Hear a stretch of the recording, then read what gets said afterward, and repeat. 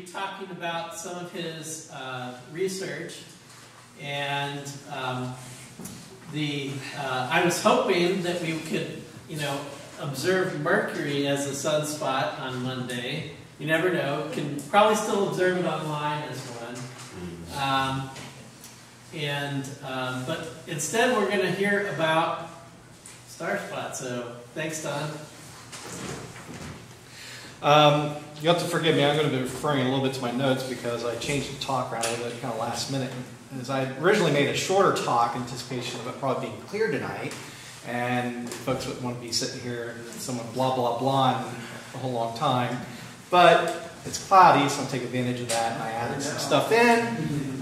So please forgive me if I'm periodically staring down here at my notes.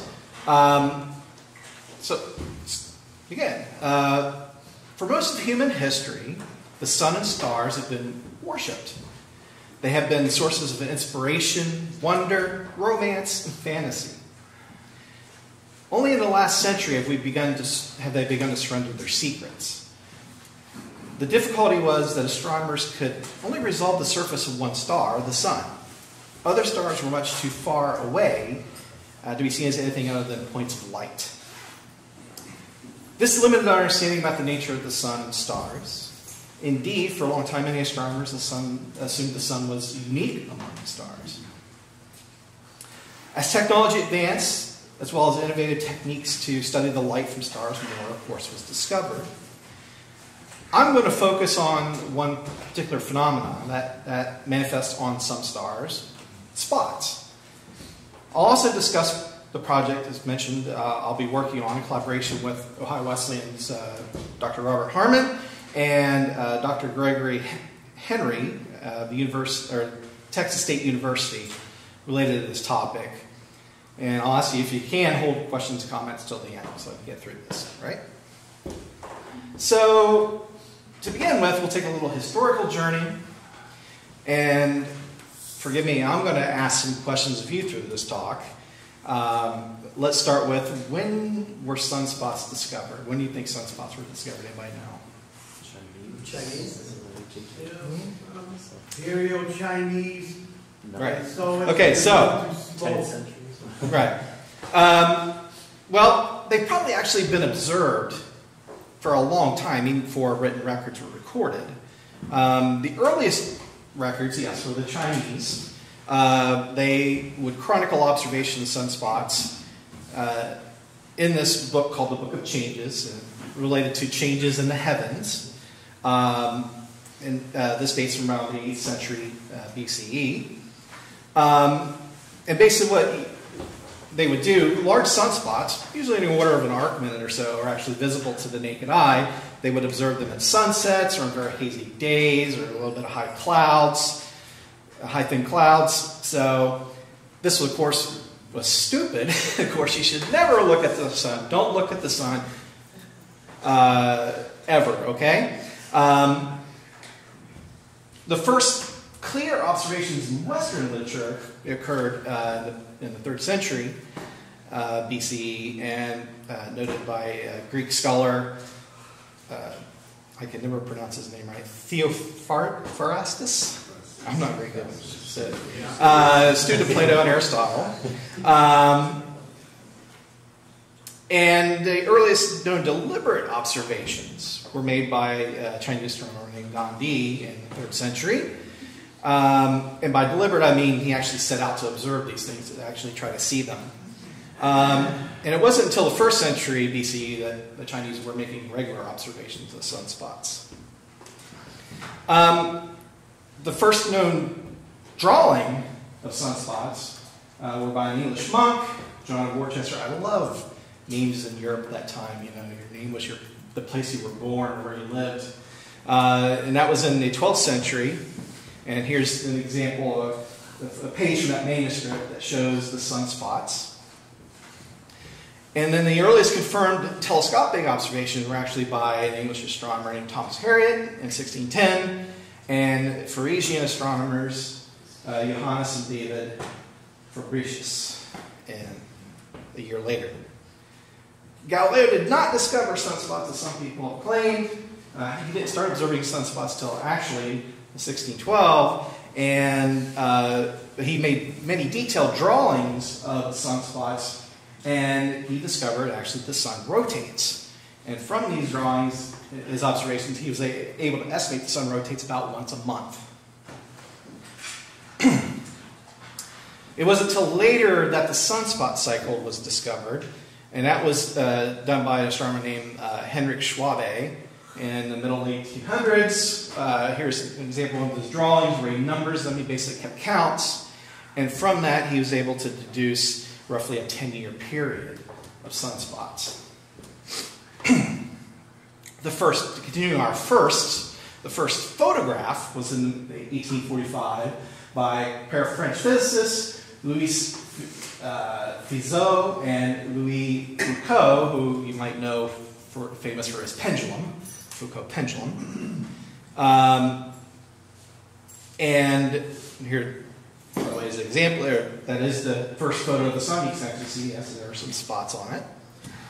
And the link between solar activity and geomagnetic activity, in other words, aurora, was not put forward until the early 1900s by a Norwegian astronomer, Birkeland. His ideas actually weren't confirmed until the 1960s, though, when we started sending space probes up to study the environment of space. Now, you might be saying to yourself, wait a minute, Don, I thought you were talking about star spots. Why are you talking about the sun? Well, the sun is a star, right? Okay, so technically I am talking about star spots. But, okay, we're interested in other stars in this case, right? So, and of course, we'll take a little trip back in time again, where the idea of spots on other stars began. And we'll start with the discovery of, let me turn off this other set of lights here, it's a little bit more visible. Discovery of Mira in the 16th century. A star in Cestus was noticed to periodically appear and disappear. And again, it was discovered by their father-son team, by the way. Johannes and David Fabricius discovered it. And it wasn't until many years later, well, first of all, let me say, there were some variable stars known before this. In fact, ancient Egyptians probably recorded the variation of a star called Algo as long ago as 3,200 years ago. And there's also the occasional quote-unquote guest star that would be observed by Chinese and other observers before that.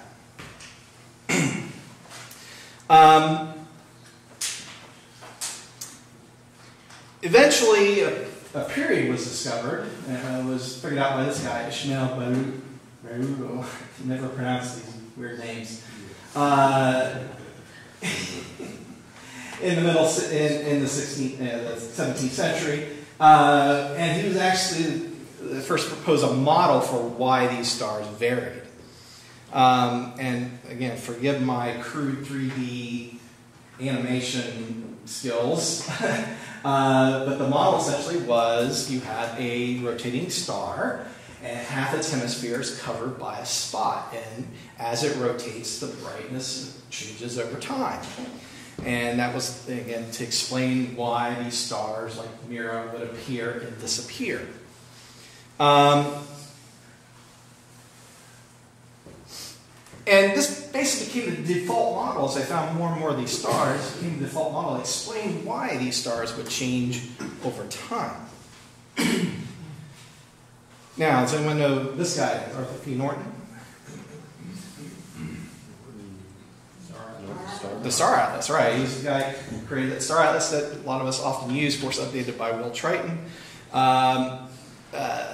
But he was an astronomer in the middle 1800s, and he even went so far in a paper to summarize the dominant view in the time of what caused stars to vary. And I'll read this here, it's probably small. The most probable explanation for the phenomena of variable stars is they are self-luminous bodies rotating upon axes, like the sun, and having, like him, spots upon their surface, but vastly larger and more permanent. By the rotation, these spots are brought periodically around onto the side towards Earth, and accordingly to their size, occasion, a diminution of the light of the star, or make it entirely to disappear. This model has problems, though. All right, as more observation of these things were made, and however, why doesn't it work?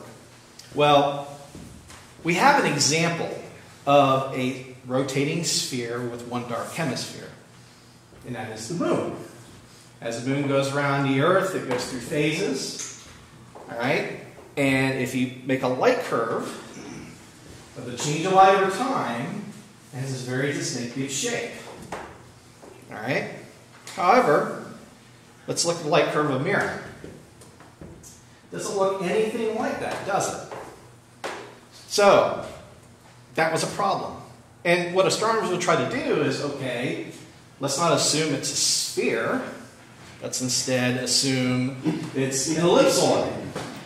Or an ellipsoid rotating on weird axes. None of these models would produce light curves that fit what was being observed. Okay. Jump a little bit ahead here to a guy named Pickering, who basically cataloged variable stars, and he cataloged them according to their light curves.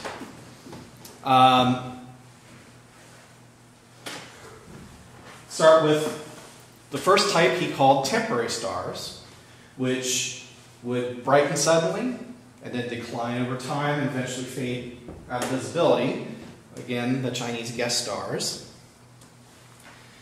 What are called irregular variables. Their light curve doesn't change in a periodic fashion or by the same amplitudes. They're irregular. This third type were the long period variables that change pretty regularly. The example, again, Mira. The short periods, often also called Cepheid variables, and they're related stars. And the final, of course, are the algol type stars, which by this time they figured out are eclipsing binaries. They're two stars that eclipse each other as they revolve around each other. At the same time, Pickering also proposed models as to why these stars varied. The temporary stars he attributed to stellar collisions. That these two stars would actually collide and create a huge explosion that's brighten and then fade over time. The irregulars he attributed to star spots. The mirror variables he also attributed to star spots, but he wasn't sure because the amplitudes of these stars are so large, the spots would have to be so big. Again, covering half a hemisphere, he just didn't buy that, and again, also because they didn't fit the light curves that well. And the short period variables he attributed to, again, rotating ellipsoid stars with uneven brightness on their surfaces or rotating spotted surfaces. And then, of course, again, the eclipsing binary model for the alpha type stars. Eventually, spots completely fell out of favor as far as an explanation for why stars vary over time. Is mostly by the work of three different astronomers who basically put forward pulsation as an explanation for why certain stars varied over time. That includes the Cepheids and again, the mirror variables. The final nail in the coffin for spots was a pair of mathematicians who try to use different spotted surfaces again to model the light curves of these regular variable stars, and they just basically showed through mathematical proofs there's no way you can do it. However, it was at this time that astronomers actually began observing spots. They didn't realize it. And this comes because of a new observational technique called photometry. It's basically using something called a photometer to count essentially the number of photons coming into the telescope And you could more precisely measure the brightnesses of stars down to the 10/100ths of a magnitude. And the first stars that they started actually observing spots in, not realizing it, are, again, eclipsing binaries. In particular, W Ursa Majoris. As you can see, the light curve, isn't quite symmetrical. Right? Something was distorting the light curve. In fact, they found several stars that this occurred in, and they called it light curve distortions. Here's another example of it. All right, you can see how these light curves are completely unsymmetrical. And by the 1950s, there were so many of these that they were observing, it became a pretty hot topic in astronomy, trying to understand what was going on, why these light curves, some of these eclipsing binaries were not symmetrical. And that led to all kinds of speculation about it. A number of mechanisms were proposed. A couple of, was absorption of light by gas streams or hot spots, both caused by transfer of gases from one star to another. The earliest observation of spots on single stars occurred in the 1930s, and here's the star in question, Lambda Andromeda, and if you can look here, it's very unsymmetrical. It's obviously not an eclipsing binary. It's very irregular, all right, but it's not the same amplitude as the irregular variables. The light curve, the shape of the light curves are irregular. So nothing could explain, as far as they could determine, the variation of the star. This was a unique star. They were able, though, to deduce a rough period of around 55 days. And as I said, it was basically unique in time. They didn't know how to classify this star or what the mechanism was. And it wasn't even added. There was a general catalog of variable stars, with GC, VS, and this star wasn't even added until the 50s, and it was added in a supplement, and it wasn't even added with a classification. And there it sat for a long time, and you want to know what to do with it exactly. The first, though, to reintroduce the idea of sunspots was a guy named Gerald Cron, who, over the course of observing about a half dozen stars, drew this conclusion. This is from one of his papers. The similarity of those phenomena to the activity on the surface of the sun permits the conclusion that many of the photometric peculiarities may be caused by activity similar or identical to that associated with sunspots. All right. However, his work was overlooked and uncredited when finally the idea of star spots started to get more in the mind of astronomers at the time. The rediscovery is often credited to several people. Hofmeiser, who studied T-Tauri-type stars as the early stars that are just forming, very active. Another astronomer studying a star called BY Draconis. Here's the light curve for it here. And another pair of astronomers, Perminsky and Kraft, who are studying stars similar to BY Draconis.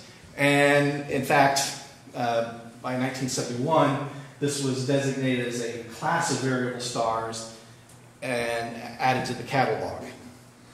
By the 70s, the early 70s, star spots basically came back into quote-unquote fashion as an explanation for the variation of some stars.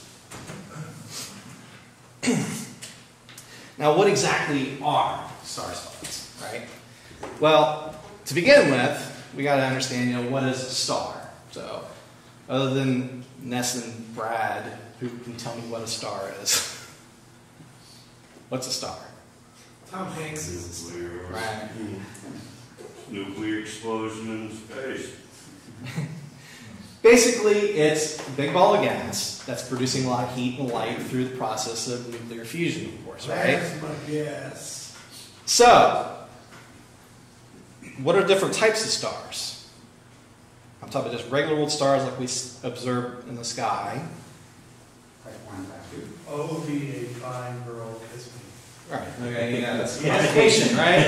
That's right. The problem with this is there are actually only really 3 types of stars. This is an arbitrary classification, right? It's just based on the color and temperature. And as scientists, we don't like arbitrary designations of things, or arbitrary categories. We like to categorize things based on more fundamental things. Okay? So, and the defining thing that really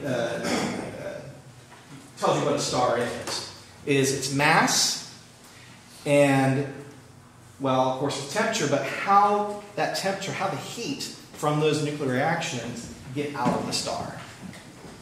Okay? And that affects the overall structure of the star. All right? And there are 3 ways you transfer heat. All right? High school physics, what are the 3 ways you transfer heat? Right, conduction, which is basically when you heat something up, the atoms begin to vibrate, they get more kinetic energy, and they transfer that through the object, right?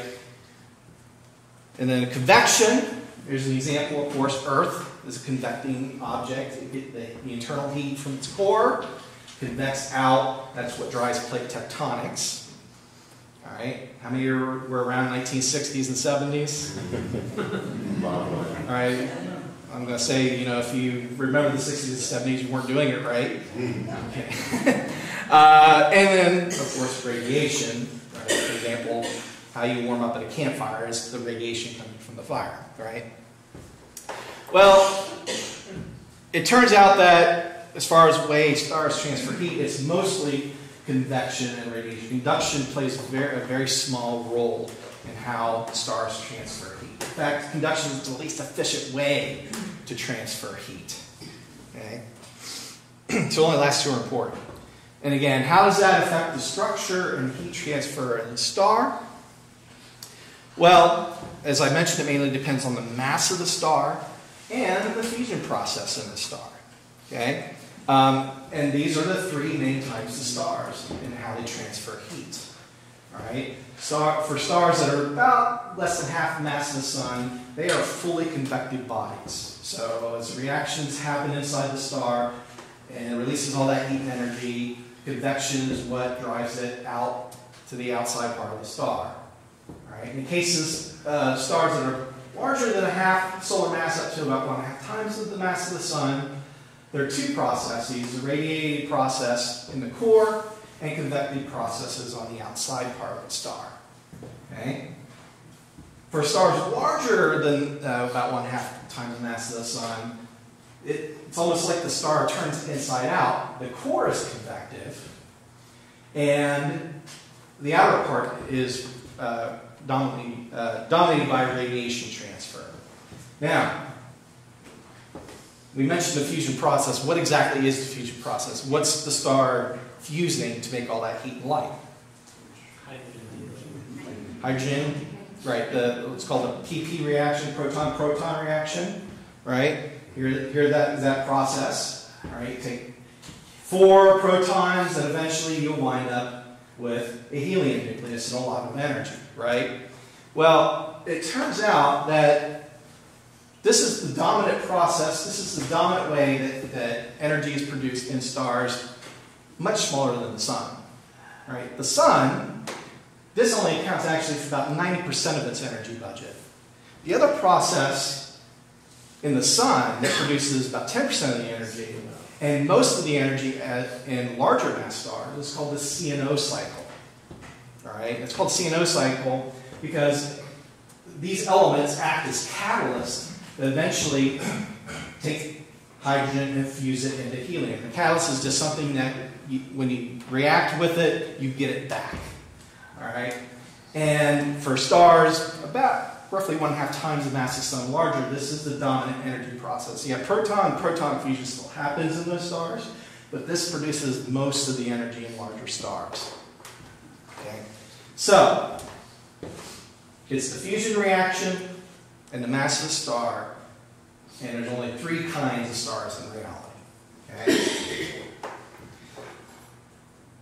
Now, as far as spots go, right, the important thing, well, I'm going to lay out the pieces individually of what form spots. We're going to focus on stars like this. Roughly, we call these sun-like stars. Stars are roughly about the mass of the sun, about the same, and have the same kind of structure and temperature.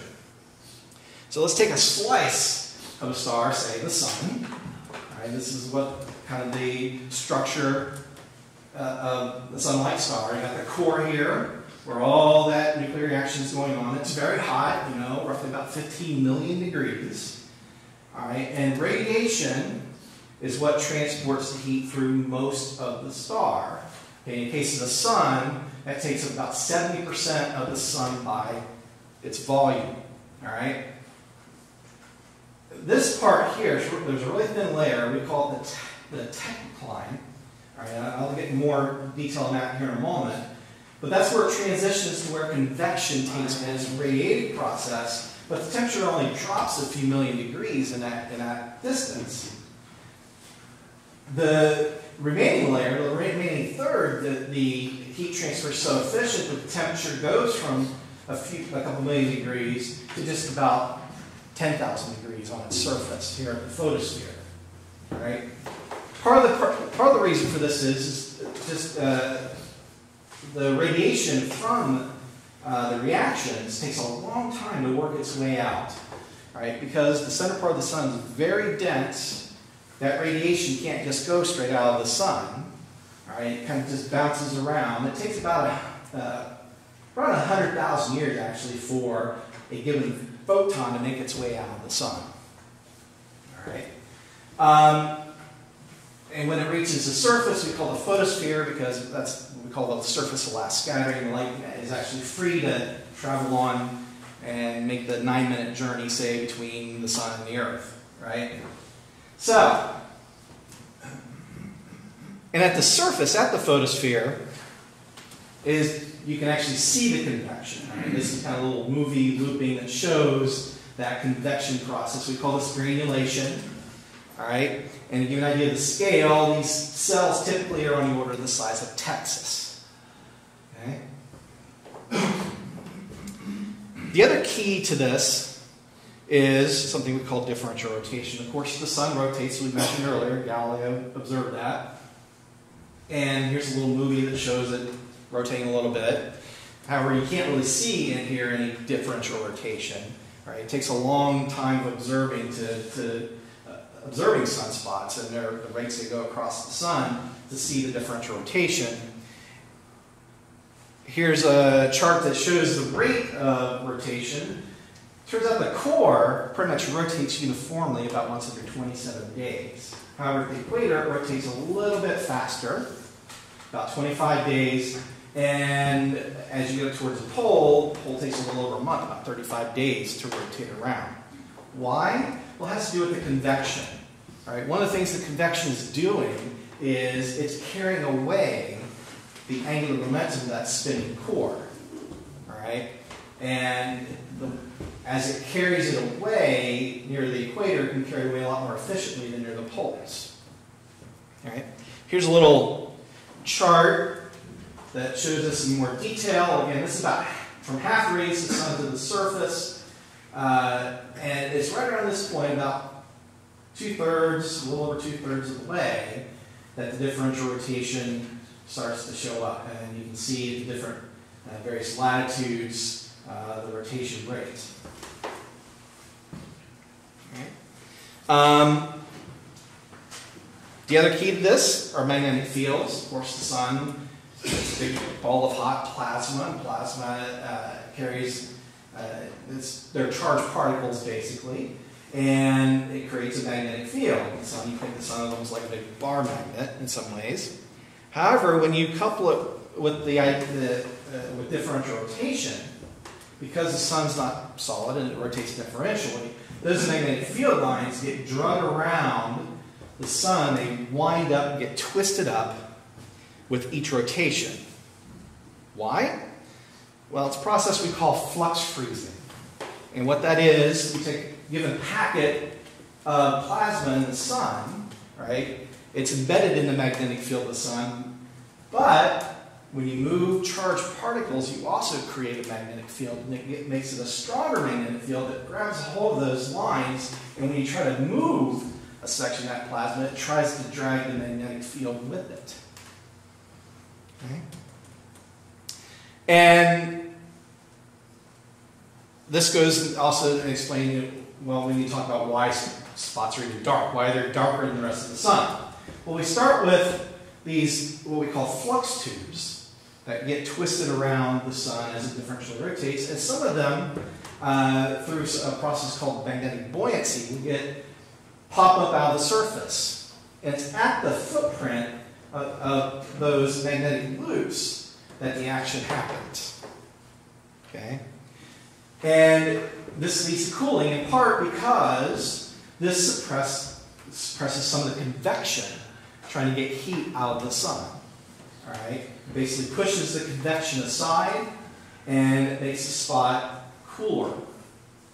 And interestingly, it will also, because of this, because it pushes some of the convection off to the side, make the areas next to the spot hotter.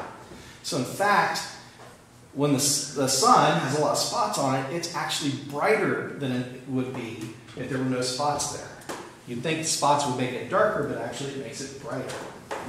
What's some temperature variation? About 1,000 degrees. Okay? And again, because these magnetic fields, one of the reasons it also cools is some of the gas, because it can't move sideways, it can move freely along the magnetic field lines. That decreases the density of the gas in the area and allows it to cool as well. And again, they act kind of like, in a sense, magnets. In fact, I have a little example here you can come up and look at later. I got a magnet with some iron filings. You can clearly see the magnetic field line. So come check that out here later on. Here's a little movie that shows that gas actually flowing along those magnetic field lines between the spots. And here is what's called a magnetogram that shows the strength of the magnetic field on the surface of the sun. These flux tubes actually have very strong magnetic fields. And the scale of them, they're usually about 100 to 200 kilometers or so in size, but they can get up to 4,000 kilometers in size. And they're usually 1,000 to 2,000 kilogauss, which the Earth's magnetic field is roughly about a gauss or so. So it can get thousands of times more powerful than the magnetic field of the Earth, and there's even been some measured up to 10 kilogauss. That's a Tesla, isn't it? What's that? That's a Tesla, isn't it? No, it's Gauss. No, a Tesla isn't you know, A Tesla is a unit, yeah, but a Tesla is, I can't remember how many Gauss all do. Do you remember how much yeah, I think it's like 10 to the 3 Gauss per Tesla. So, unit of measurement in an MRI machine, so that's good. Right. The structure of a sunspot is a cool inner part we call the umbra, and this lacy kind of outer part we call the penumbra. This part is the part that's roughly, again, about 1,000 degrees cooler than the photosphere temperature. And another effect of this, because this part of the sun is cooler, when you cool a gas, it also will compress a little bit and become a little bit more dense, and the sun's gravity pulls it down a little bit, and the spots are actually three-dimensional. They look like they're just flat on the surface, but they're actually sunk in a little bit into the surface of the sun. And they tend to go down pretty deep too. In effect, again, the convection is trying to come out of the sun, and here, as you can see, kind of a slice cutaway of the spot. They can go, about 10,000 kilometers or so down into the sun. Put all this together, and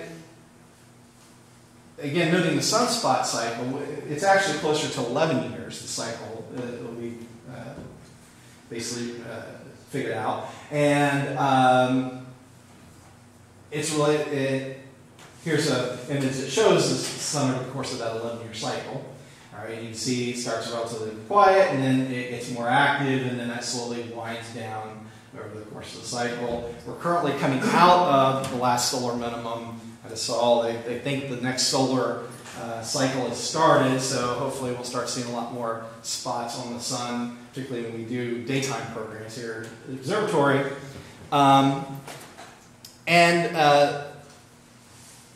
Next we have a little simulation that shows that reversal happening.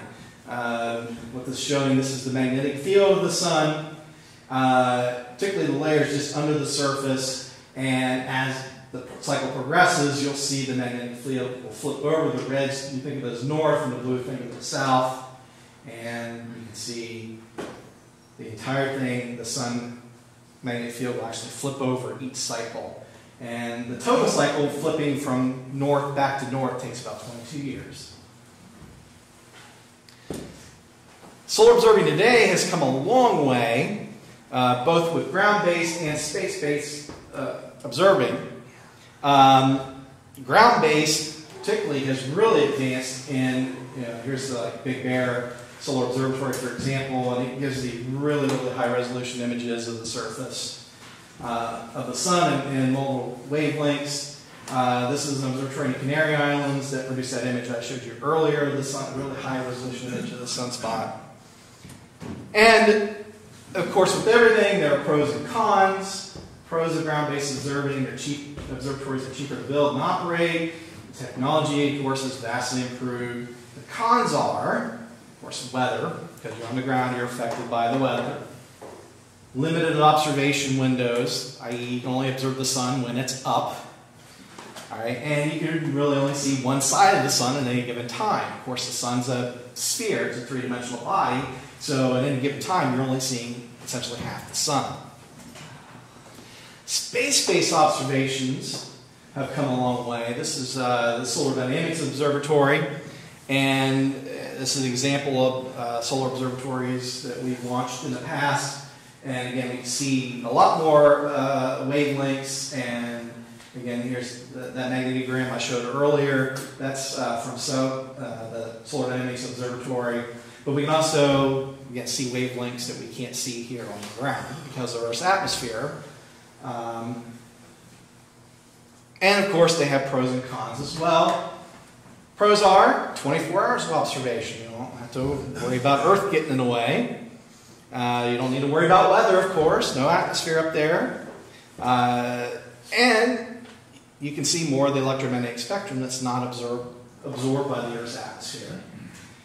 And one mission we launched a few years ago called Stereo helped us get a 360-degree view of the sun. For a while, we were able to observe the sun completely, not just from Earth. Cons, well, they're expensive, right? Build them, launch them, and maintaining them, of course, is next to impossible. You can't really, if something breaks down, you can't go up and repair it. They're susceptible to solar radiation. Okay? Of course, sun releases a lot of energy in the form of coronal mass ejections and particles that can damage electronics. And you might get hit by micrometeorites and other debris while you're up there. You're not protected by the Earth's atmosphere.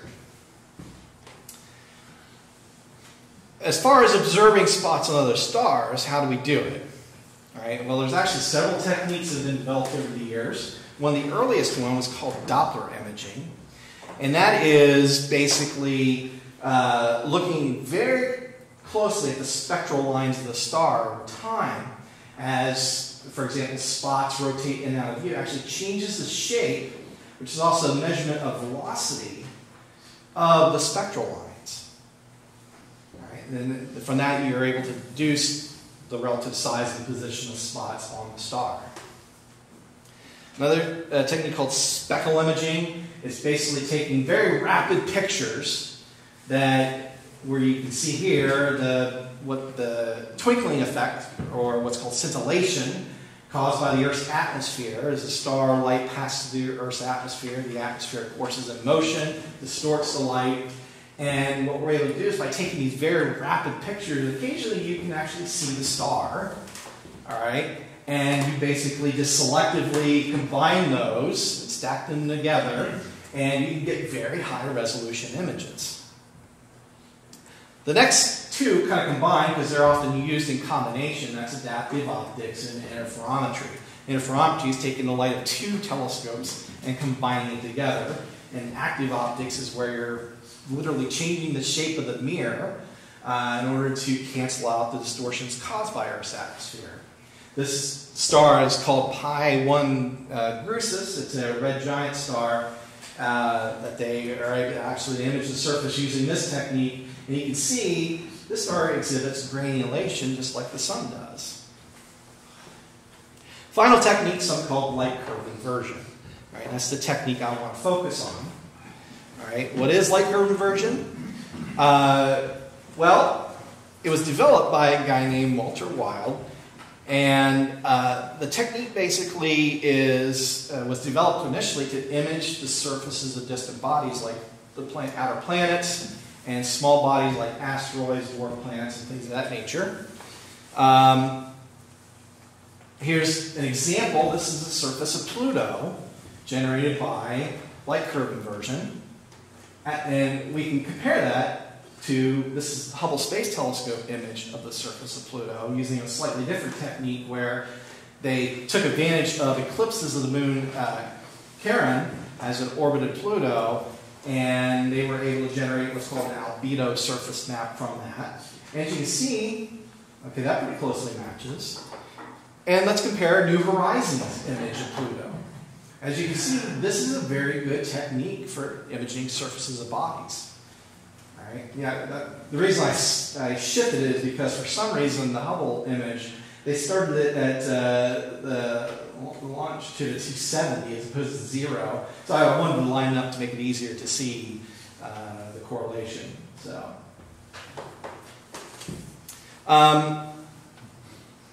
and later on, our own Dr. Robert Harmon and a colleague of his developed a modified technique for imaging the surfaces of other stars. And again, that's what I'm going to talk about.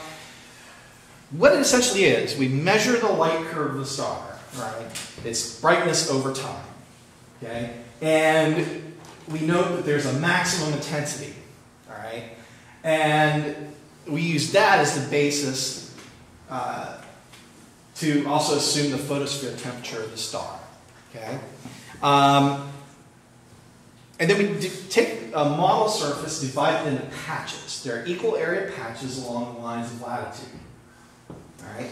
And then what we do is we make assumptions about, again, the photosphere temperature, the spot temperature, something called limb darkening, and that's based on the effect where the center looks brighter than the edge of a star, like the sun.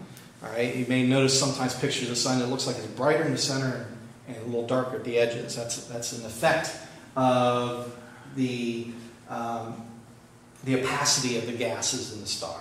All right, and also assume the rotation line, what the tilt of the star's rotation is relative to the sky as viewed from Earth. Okay. And here I have, these are simulations that basically show, again, how this technique works. So we assume a spot, all right, and then see how the program that we have creates the model of the stellar surface relative to the position of the spot on the star's surface. You can see it does relatively well when the spot is almost face onto us, as opposed to it has a little bit more difficulty when it's near the edge of the star rotating in and out of view.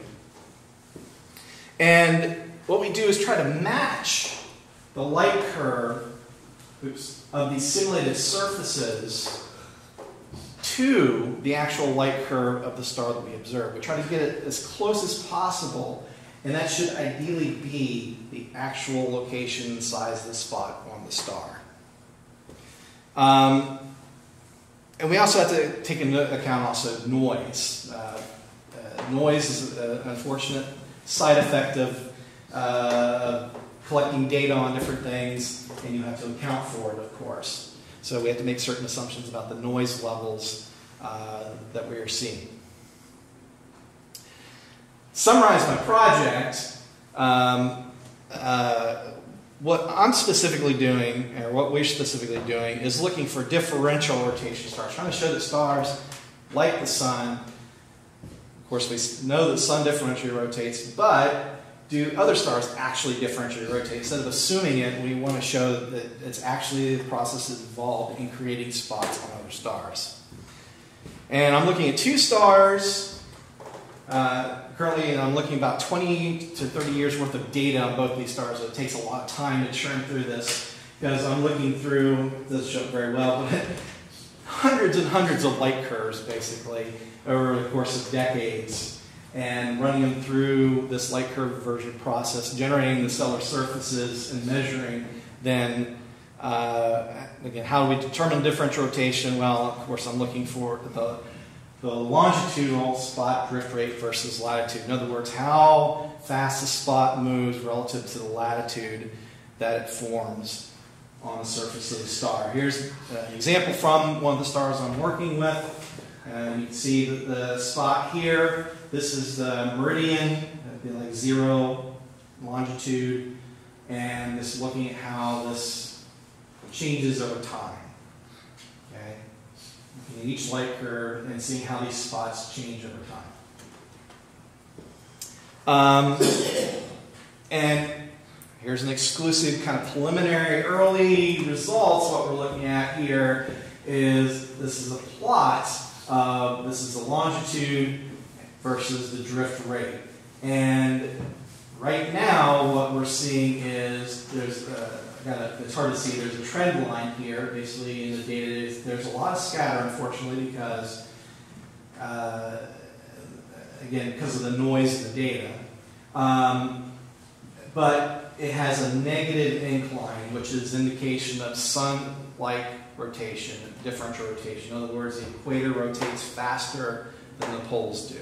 So an early result, there are some rare instances of stars that are the opposite, where the equator rotates slower than the poles. Those are very rare. Another one of the stars I'm looking at might have that. So it might be something hopefully will be publishable, basically. Now you might be asking yourself, okay, what's all the benefits of this? Well, this is where the beauty in the subtitle of our talk comes in. Okay? One of the benefits, of course, is understanding the sun and stars like the sun. And that has applications to things like climate science. Okay? You know, climate change is pretty much one of the big talking points right now in our country, and how we address it and whether or not it even exists. Right? But with this one graph, you can actually see that climate change is happening and it's human-induced, right? Because often one of the talking points people who don't believe in climate change they'll talk about the sun, right? The effects of the sun on climate. Yes, of course, the sun affects climate, right? It has throughout history. However, the problem is in recent times, though, it's been decoupled. The climate's been, in a sense, decoupled from the activity of the sun because of us introducing carbon dioxide at an ever-increasing rate. Let's zoom in on that kind of later period. And as you can see here, this is the solar irradiance. You know, how bright the sun is over time throughout the sunspot cycle. And remember what I said, the sun's actually brighter when there's more sunspots. So this is when there's high sunspot activity. This is when there's low activity. All right. This is global temperatures over time. As you can see, there's a little bit of correlation. It drops in temperature during solar minimum, a little bit increase during solar maximum. However, look at the trend over time. All right. Notice which it doesn't match this. That's the carbon dioxide, though. Right. The trend matches the increase in the carbon dioxide. And notice a little side thing. What do you think these little squiggles are, periodic squiggles are? Seasons. That's right, seasons, right? The change in vegetation, right? So, again, don't think that planting more trees is really going to help much. Unfortunately, it's not. I mean, it's a wonderful thing to do. Of course, we need more trees, need more green, but it's not going to fix the underlying problem, the increasing amount of carbon dioxide in the atmosphere. And the other benefits, there's technological benefits, such as, we rely a lot on communication satellites, satellite technology, and our power grids are actually susceptible to activity of the sun. There was an incident in the 90s where a geomagnetic storm knocked out a significant part of the power grid in Ontario. It induced extra current in the power lines, and it blew out transformers, and it took several months to fix most of the problems. And of course, there are those existential questions. Where did the sun come from? How does it work? Things like that. So, I guess I'll wrap that up, and you have any questions, existential or otherwise? Yes? Don, where are you sourcing the light curves from? For the data that I'm working with? Yeah. The data I'm working with, it comes from the one collaborator, Dr. Henry from Tennessee State. He has automated telescopes they're out in Arizona, and he basically has a program of just regular observations he does of certain stars. And he's basically collected, like I said, these decades worth of observations, and there's too many for him to do alone. So he reached out to Dr. Harmon and myself and to collaborate with him on going through some of this data and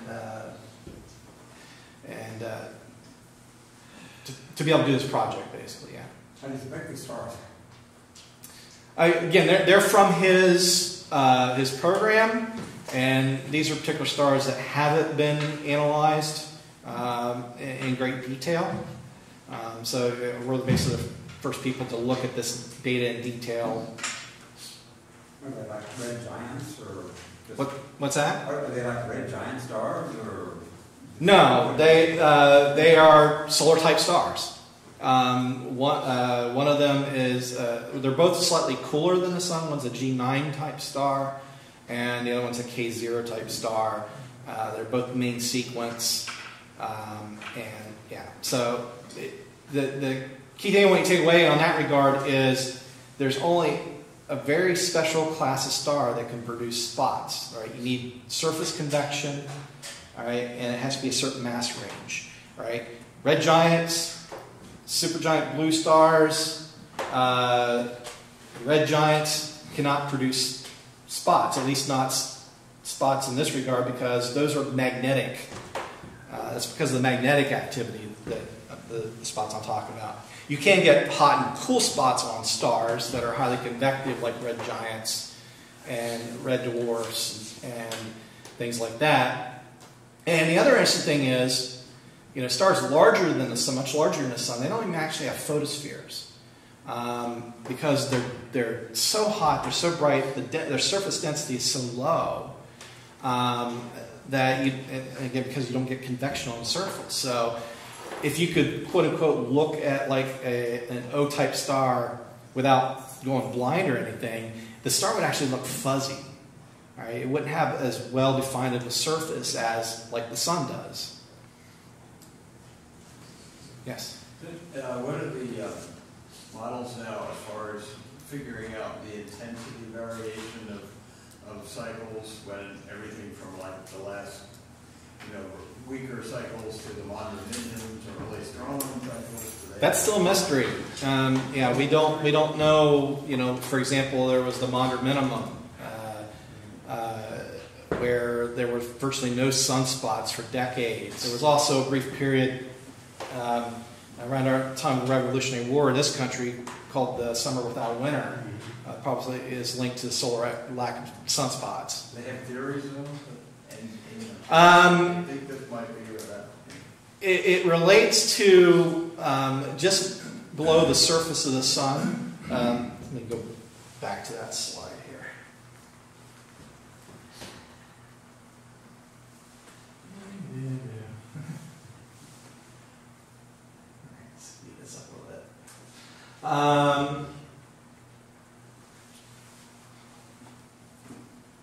Right.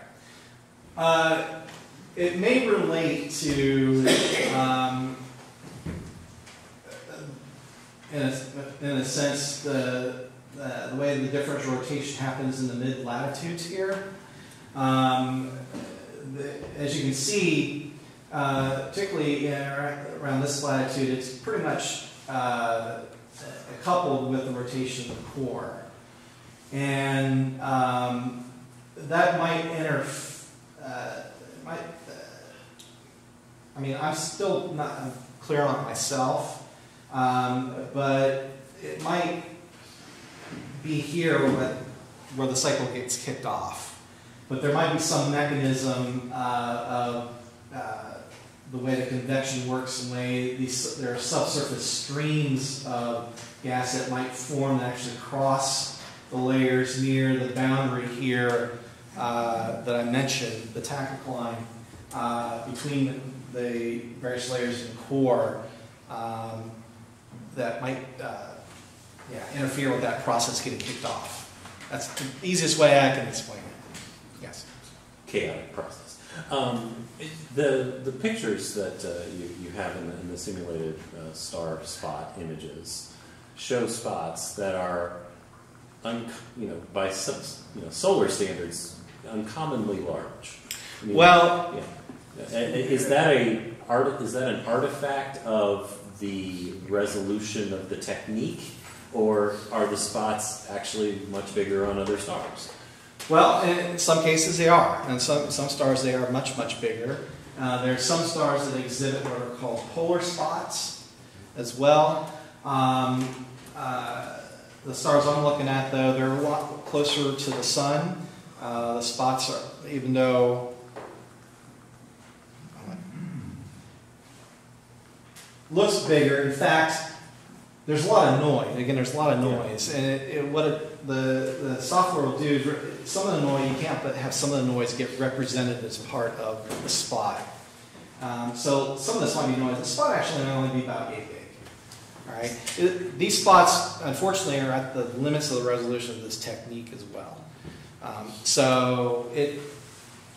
And that also increases the amount of noise. So the darkness of that spot relative to the model there is much less contrasting. I mean, it's actually right. Yeah, the contrast is increased in order to make it a little bit more visible. Yeah. Again, the photosphere of these stars is roughly about 6,000 degrees. Spots we're assuming about 1,000 to 1,500 degrees cooler.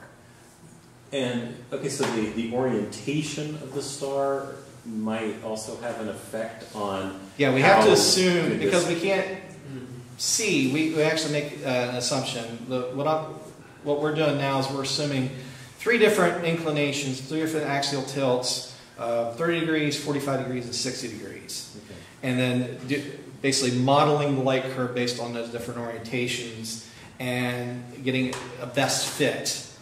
And that's what each one of these is relative to. Again, there's 30 degrees, 45 degrees, 60 degrees. And hopefully we can narrow down what the actual orientation of the star's rotation.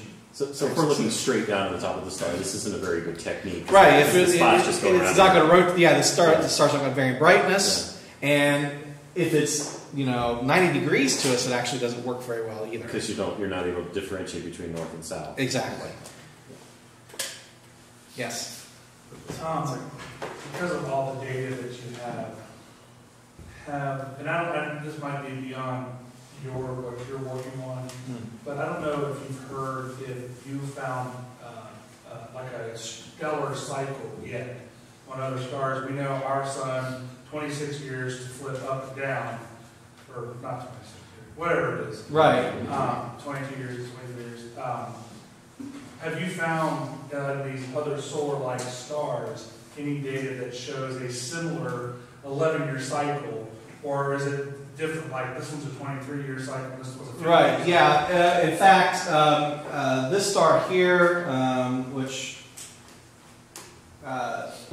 HD 220182, which is a variable star in Andromeda, has a rotational period of about 7 days, almost 8 days. In other words, it's rotating faster than the sun, and the spots actually persist a lot longer.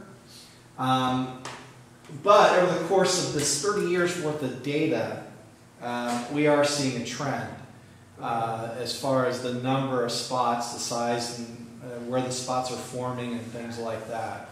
So, again, it's just another indication of differential rotation. Right. But again, we're not going to draw a positive conclusion until I've gone through all the data and we see, where that line's actually. Right, but you're seeing the variations. You may not Yeah. know what the actual variation period is. Right. But you're In seeing this it. star, I'm looking at maybe 30 years, Okay. a 30-year period. This one I'm not sure yet because I've only just begun to go through some of the data on it. But yeah, there are indications in other stars of a solar-like cycle. There have been other stars documented that have similar types of cycles. Yeah, So- I just think it's interesting. I just wonder if there's like a relation between, how fast the star is rotating. And that's what it's looking like. It's looking like there's a relationship between the shorter the rotation of the star, the longer the spots tend to persist. In fact, Dr. Harmon's done a lot of research on another star called LO Pegasi that it rotates once every 10 hours. And it has a persistent polar spot, but it also has these spots that will form at lower latitudes that will last months, or literally months and years. Yeah. How many years of data does he have? He's been doing this for about 10 years or so on that particular star. Again, the data I'm working with from Dr. Henry, he's got like 30 years worth of data.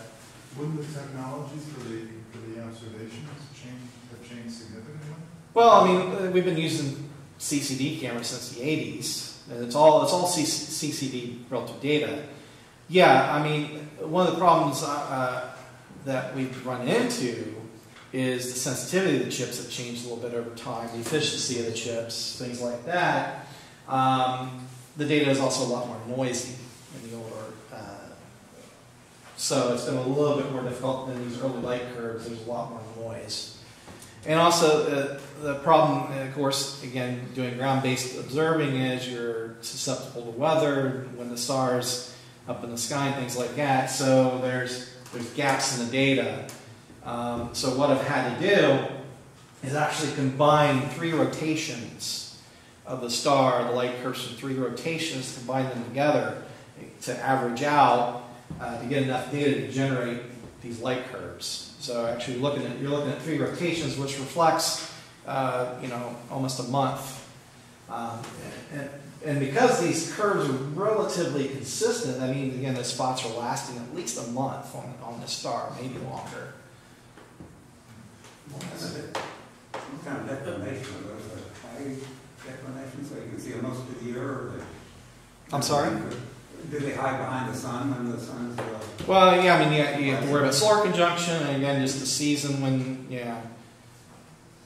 So, and you also, we like to observe stars when they're at least greater than 30 degrees altitude, because from 30 degrees down towards the horizon, you're getting more extinction, you're looking through more atmosphere, and that affects your measurements as well. So, there's actually, a small window when you can get good observations of the star, and it has to be when it's 30 degrees above the horizon. So it narrows the window of when you can do observations. So if it's the differential rotation that's causing the twisting of the magnetic field lines and ultimately sort of allowing the spots to form, how do the polar ones work where you're, more consistent and less difference in because rotation? The other thing about the more rapid rotating stars is they don't differentially rotate as much. Let's go back. Let's see. The picture here.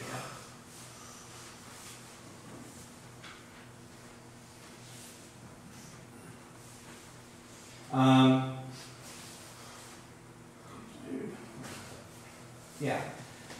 Because the star doesn't differentially rotate as much, right, the main magnetic field of the star, is dominated mostly by the radiative zone that created by the core of the star, is more dominant. And that effect of essentially the cooling by the gas streaming along those magnetic field lines dominates at the poles. Oh, so you would expect to find a spot on each of the poles. Yeah, most rapid rotators that's been observed, they tend to have more polar spots. So the temperature difference in the, is there a temperature difference in those lines? But not in the magnetic field lines, but in the gas. No, not between the magnetic, between the equator and the pole. Yeah, yeah. Essentially, the poles tend to be cooler than the equator. By how much? Roughly, again, about 1,000 degrees. One last question for me. With the faster rotating stars, they're more oblate, right? They're kind of squished, or not in the case of stars like the sun. Okay. Because they're denser and the gravitational field at the surfaces are stronger, they don't bulge that much. Even the Pegasi, which rotates once every 10 hours, doesn't bulge that much at its equator. Right. The stars that you've heard about that really bulge are, again, those giant stars that are more tenuous in their outer layers. So they're not as dense, the gravitational field at their surfaces, the field is weaker, so that's why they tend to bulge. Okay. Yeah, now it makes sense. All right. Well, tell you what, Don, you can still take a few questions after. Sure. Let's thank Don.